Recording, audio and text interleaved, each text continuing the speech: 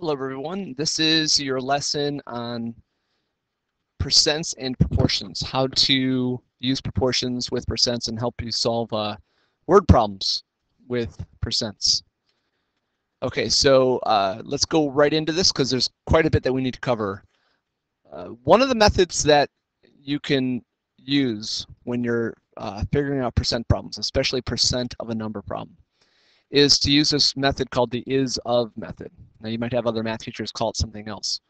But I like to call it the is of method because essentially any word problem, percent word problem, it can always be broken down where there's an is and an of, you know. So 15 is what percent of 25, you know, something like that. You can always break it down that way.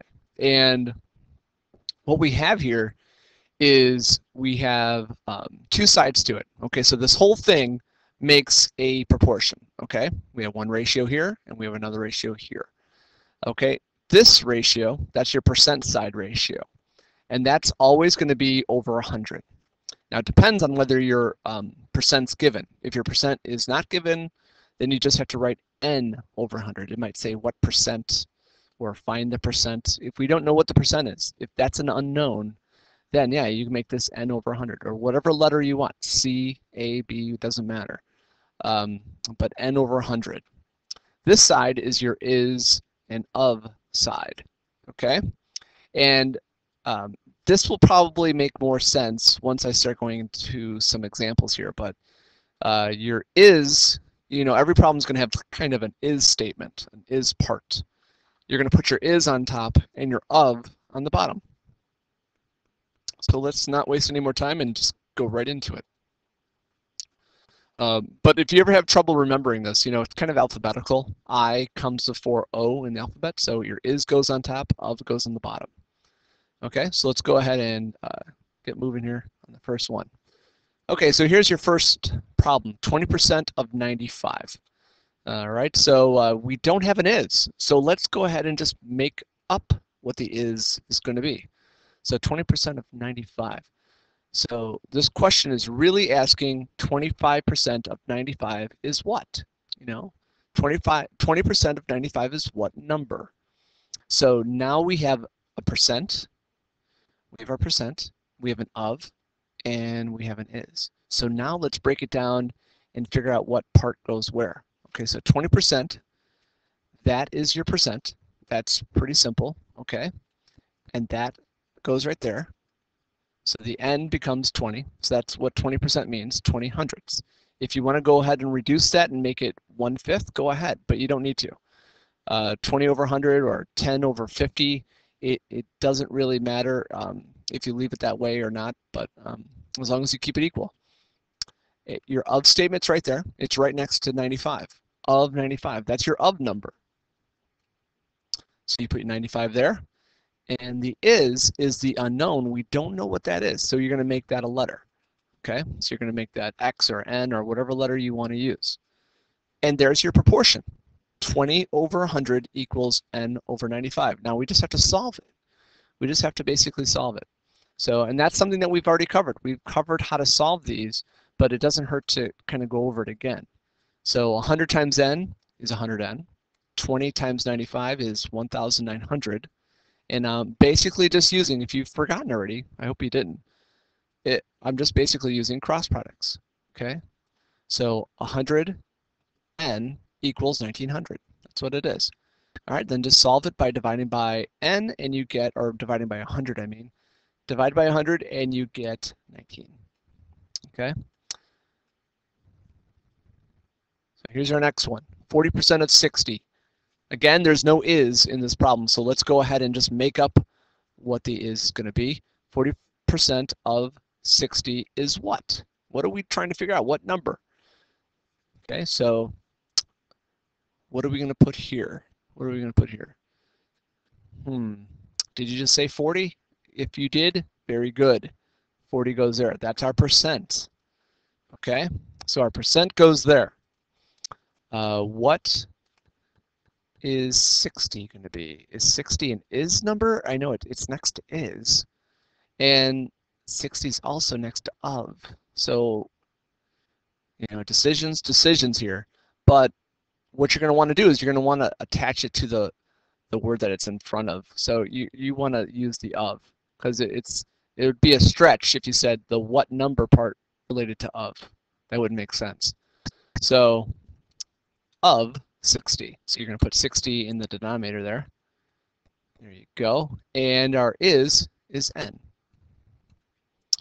So go ahead and solve it. 100 times n is 100n. And then what we're going to do is get 100n equals 2400, and then divide by 100.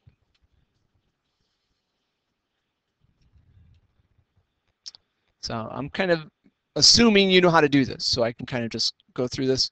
N equals 24. There you go. N equals 24. And that makes kind of sense to me. I mean, if you were to put that back in, I'm kind of going back a little bit. If you were to put that in there, 40% of 60 equals 24. That makes sense. 40% is almost 50%, almost half. It's less than half. Half of 60 is 30, and less than 30. Well, 24 is not that much smaller than 30. So that answer makes sense. If I got an answer like 300 or maybe 240, maybe you just forgot to divide by something. Yeah, you'd have to think, like, my answer doesn't make any sense. So go ahead and fix it. Okay. Sorry, I'm messing with the colors here. And we already did this. Okay, 3% of 230. And I'm just going to go ahead. This is kind of just like the last example, but I'm just going to go through this really quickly. 3% of 230 is what number? 3 is our percent. That's what we put above 100. 230, is that the is or of? Well, that looks like it's the of. It's next to of. So that goes in the denominator. And our is unknown. We'll make that a letter. So go ahead and solve it. 100n equals 3 times 230, and you should get 100n equals 690. Divide by 100, and you get 6.9. There you go. In case you're wondering, if you ever divide by 100, it's just a matter of moving the decimal over. So if you want a little shortcut, you don't have to use your calculator. Decimal goes right there. Dividing by 100 is a really simple thing to do. Okay, here's kind of a different problem. 45% of n is 9. So the question's basically asking 45% of what number is 9? Okay, so do we know what our percent is on this side? We do, 45%. We're going to put 45% right in there. And go ahead and do that. So that's 45. Of what number? We don't know what the of is. So here's our first problem where we don't know what the of is going to be. So we're going to put n there. And our is 9. Cross multiply. 45 times n is 45n. 100 times 9 is 900. So here's an example of one where we're not dividing by 100. And I know some of you, especially those of you that are pretty savvy, I know a lot of you basically just go, okay, well, Mr. Oliver, I'm just going to do 100 times 9 divided by 45. I get that. I understand it. But just be prepared to be able to explain your algebra, and show your work. We want to see this as math teachers, and you guys as mathematicians, you guys need to know how the process works. Okay, your teachers next year in 8th grade, in high school, are going to expect you to be able to set up a simple equation like this. But I do understand that a lot of you are just going, well, I'm just going to do 100 times 9 divided by 45. And yes, that does work, and it's a great thing to do. I do that too, but just show your work. Make sure you show your algebra there, okay? So you're going to do 900 divided by 45, and you get 20. Now here's one where you have a decimal, or a mixed number, I should say. 22.5% of n is 2.7.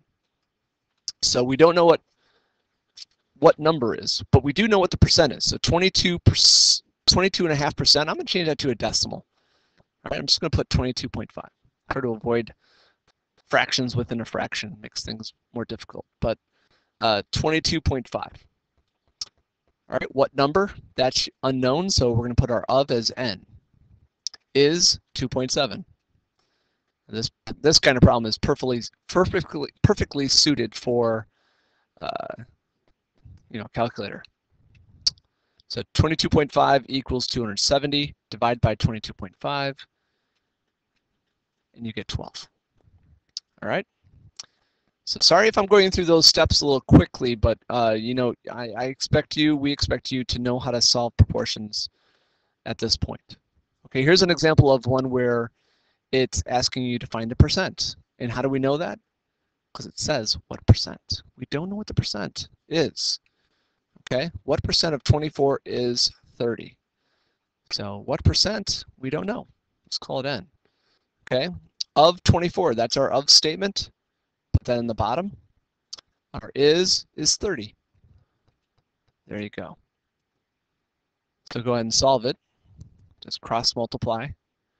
24 times n is 24n. 100 times 30 is 3,000. And then you're just going to do 3,000 divided by 24. And there you go. You got 125%. Let's see if that kind of makes sense. Let's backtrack a little bit and see, does that make sense? 125%. Does 125% of 24 equal 30? That makes sense because I'm taking something that's 24, something that's smaller, and I'm getting something that's bigger. Okay, so I'd have to use a percent that's greater than 100. That makes sense to me.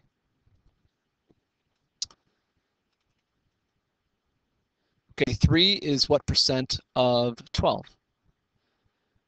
All right, so 3 is what percent? I know on this problem, you may think like, well, 3 is our percent because it says 3 is what percent, but 3 is not our percent. Unless you see this symbol next to it, 3%. If you see that percent sign next to it, then it's not a percent, okay? If you don't see that symbol, so 3 is actually part of the is. Okay, what percent? We don't know.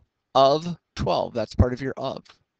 So you got to be careful with these problems. Don't go through them too quickly.